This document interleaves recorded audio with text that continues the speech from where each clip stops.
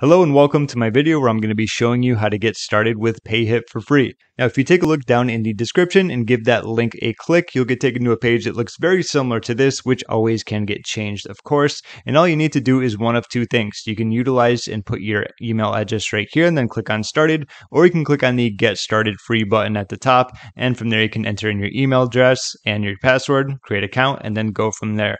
Now, the cool thing about Payhip is that they actually can be free forever. If you want to just utilize this plan, it's going to be $0 a month, and it comes with a 5% transaction fee. Obviously, once you start building up the fees where you're selling a bunch, you can move to the Plus plan, where eventually, if this starts building up, you can go to the Pro, where it's only going to be $99 a month. But once again, it can be free forever, where you're just utilizing the transaction fees.